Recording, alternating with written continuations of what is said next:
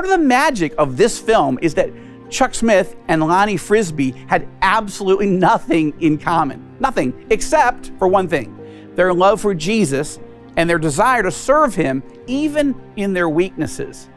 And it was these two real, complicated, imperfect men that God used to set into motion the greatest spiritual awakening in the modern history of America. A movement that brought tens of millions of lost souls into the kingdom of Jesus Christ, myself and my parents included. Could God be preparing to unleash the greatest spiritual awakening in the history of America?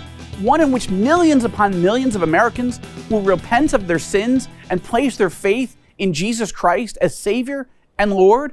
Could God be preparing to pour out his Holy Spirit in such a prophetic and powerful way that we're on the cusp of one of the most radical revivals in the history of the American church? One that will bring a fresh wind of holiness and a new passion for fulfilling the Great Commission? A revival that could not only change the destiny of the United States, but of Israel and the world as well? And could a major new Hollywood motion picture be one of the tools that God uses to change history? Good evening, and welcome to the Rosenberg Report. Look, something very interesting and exciting is underway in America at this hour, and it's catching my attention right here in Israel. And tonight, I want to examine it more closely. And I'm going to start with the film. Now, to be honest, I'm not a big fan of Christian movies. Okay, I'm not saying they're all bad or that God can't use them to save souls and change lives. I'm just saying that for my taste, way too many faith-based films, they're just not that good. But that being said, there's a new movie that releases this weekend that my wife Lynn and I saw recently in a sneak preview version here in Israel, and we were blown away. I mean, we absolutely loved this movie. It was so unexpectedly well done, so emotional, so powerful, mesmerizing, inspirational, and so timely, since it tells the story of an astonishing real-life revival that broke out in California 50 years ago, even as an astonishing new revival is breaking out right now in Kentucky. I'm talking, of course, about the new film, Jesus Revolution. The movie stars Kelsey, the Emmy Award-winning star of Frasier, which for years was the #1 show on American television. Lynn and I love Frasier. We've seen every episode, and we find Kelsey Grammer absolutely hilarious. Well, now, Grammer plays a very different character, nothing like Frasier, and he absolutely nails the role. He plays Chuck Smith, the straight-laced, buttoned-up, flawed, but well-meaning pastor of a small and dying church in Southern California in the early 1970s. He sees the country and the world going to hell in a handbasket, and a whole generation of young people hooked on drugs, sex, and rock and roll. He doesn't get them, and frankly, he's repulsed by them, but he's also discouraged about how little impact he's having for the kingdom of Christ. He's confused about what he's doing wrong, and he's seriously considering giving up on ministry altogether.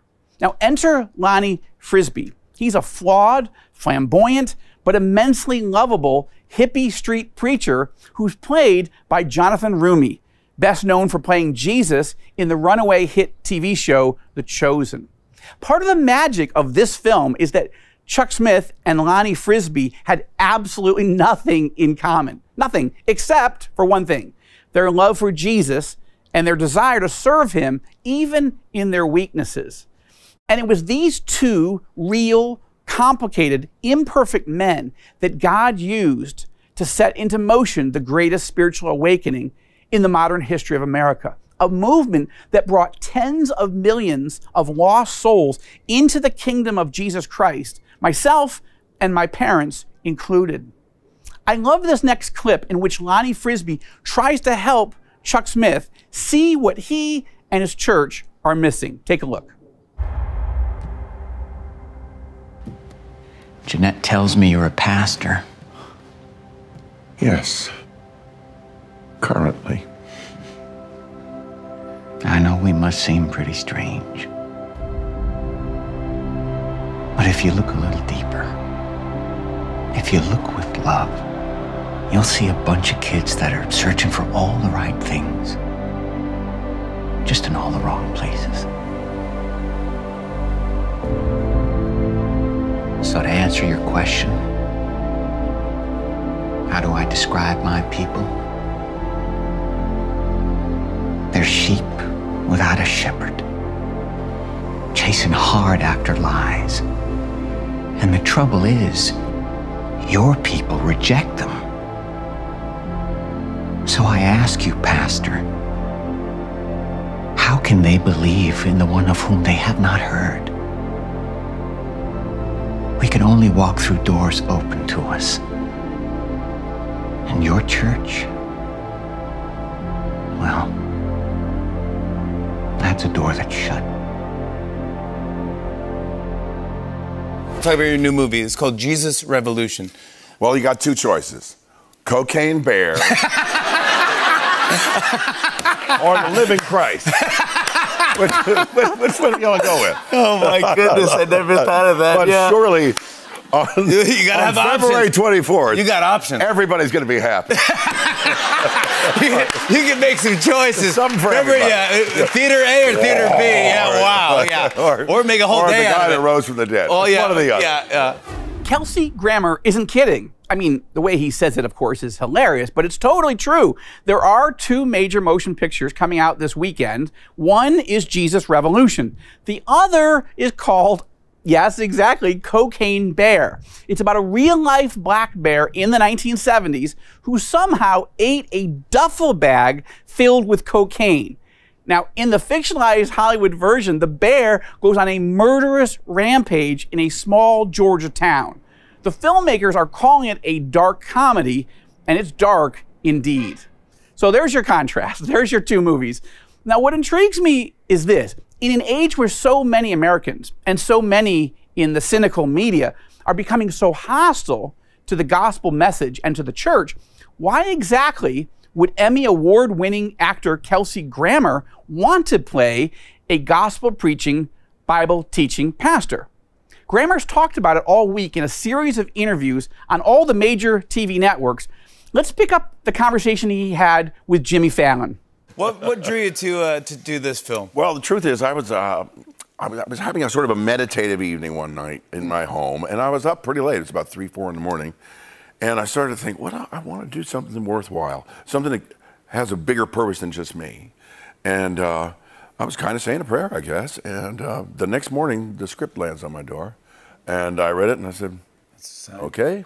That's a sign. That's it, I'm doing this Jesus story. So yeah. It's pretty cool. Grammer also appeared on Live with Kelly Ripa and Ryan Seacrest, and watch how emotional he gets about playing this role, playing the role of Pastor Chuck Smith. That's a scene from Jesus Revolution. Tell us about it. It's a nice movie. Yeah, it looks beautiful. Really I mean, sweet. Yeah. You're tearing up. I see you getting emotional. What are you feeling? Can I play doctor? What yes, do you feel? of course. I love this movie. I really love it. When we first saw the first cut, we sat down in our home, and Kate saw it. She said, "Oh my God, it's the best thing I've ever done." She started crying. But he's a man looking for his own faith and finds it as well. A man whose church is empty and he can't get traction, and he's starting to think he's going to be fired from his job as a pastor. And this hippie comes into his life, and he finds new purpose, and started a movement that is still going. So I mean, this it's is a extraordinary. true story. Yeah, it's a true story. Chuck Smith is the guy I played. He died in 2014, I think. But the number of people who came up and said, "Oh, you're playing Chuck Smith? Oh, I listen to him all the time." Or and they say, he married us. Or I was baptized by Chuck Smith. You can see this light in their eyes. And I actually knew Pastor Chuck Smith. He passed away in 2013, but years before that, he invited me to come out and preach several times, in fact, at Calvary Chapel in Costa Mesa, California, the very church where this whole Jesus revolution began. And I, in turn, invited him to speak at the Joshua Fund's very first Epicenter conference here in Jerusalem in 2008, when we marked the 60th anniversary of the prophetic, miraculous rebirth of Israel in 1948. I also interviewed Chuck Smith for a series of Joshua Fund videos that we shot years ago. And I can tell you, Kelsey Grammer not only looks like Pastor Chuck, but he really captures Chuck's heart and soul and story. My name's Kelsey Grammer. I'm playing Chuck Smith in Jesus Revolution. I wanted to do something that meant something.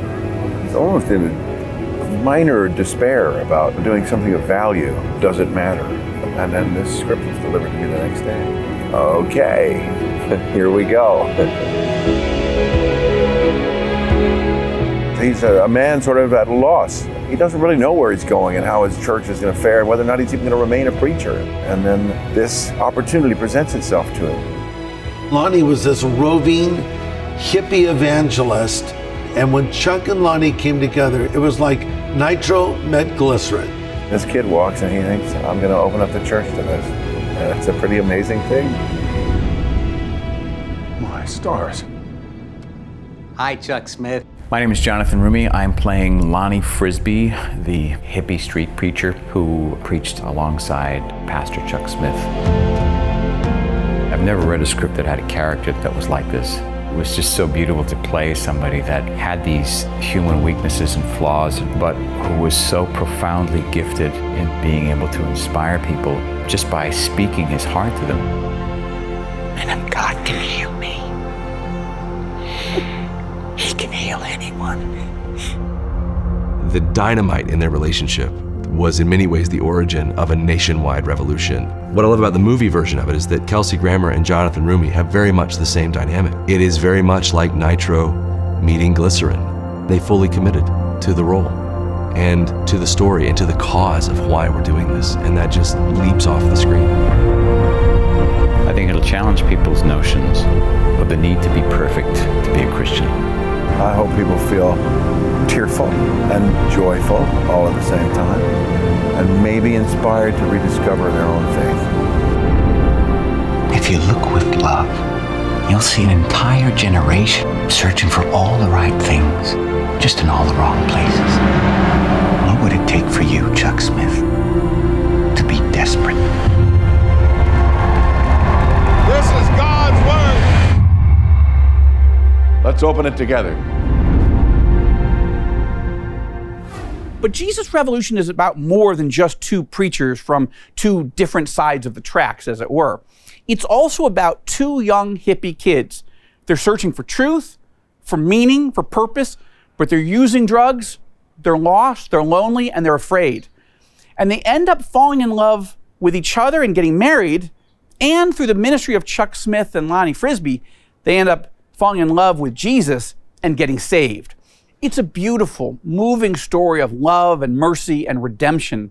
In fact, the whole movie is based on Greg Laurie's memoir. Greg was one of the young people that got saved in that movie, Greg and Kathy. And his memoir is called Jesus Revolution: How God Transformed an Unlikely Generation and How He Can Do It Again Today. Over the years, Greg and Kathy Laurie have become very dear friends of mine. Greg and I have spent a lot of time together over the years in Orange County, California, where he founded and pastors two of the largest and most influential evangelical churches in the world, and where God has raised Greg up to be one of the most effective evangelists in the world, preaching the gospel to stadiums full of people and seeing many come to Christ. We've also spent a great deal of time here in Israel. It's a country that Greg loves dearly, and we've spent a lot of time talking about how the Jesus Revolution not only changed his life, but mine. What's it like to live in Israel now? You guys, you were born where? I was born in the United States, in upstate New York, Syracuse, and I grew up in the States. My father was Orthodox Jewish, came to faith in Jesus as Messiah in 1973, thought he was the first Jew since the Apostle Paul who believed this. Because there were so few? Well, he never heard of a Jewish person who believed that, never met one, and in 1973 there weren't that many. But the Spirit of God was moving, not just among Jewish people, but the whole Jesus movement. You got saved in that time. My parents, I, later, a couple years later, 75, as I studied the scriptures and thought, wait a minute, there's not that many Jewish people who believe in Jesus. This is not just a great joy of God's grace that He's given me, but it's also a responsibility. How do I reach my people? And I absolutely love how Greg and Kathy's remarkable journey to faith is really at the heart of this movie and why they wanted to make this movie in the first place, to tell more people about God's free gift of love and forgiveness. It began as a simple chapel service on the campus of Asbury University, a small Christian college in Wilmore, Kentucky. Students were studying the scriptures and worshiping God as they always do 3 times a week in chapel, but this time they didn't stop. As we reported on All Israel News, no one wanted to go back to class. They stayed all night, continuing to sing and pray and repent of their sins and confess to each other. And when morning came, they still wouldn't go back to their dorms or to class. Soon, parents, faculty, and staff were joining them, not to reprimand them, but to join the nonstop worship service. Then, students from Christian colleges all over the country began to arrive. And not just students, people of all ages have come. Wilmore, which only has 6,000 residents, has more than tripled in size. More than 20,000 Christians from all over the country and all over the world have come to be part of the revival. It's creating logistical challenges. There aren't enough toilets in the town or parking, yet people keep coming. School administrators are now having to move the worship meetings off campus to larger facilities.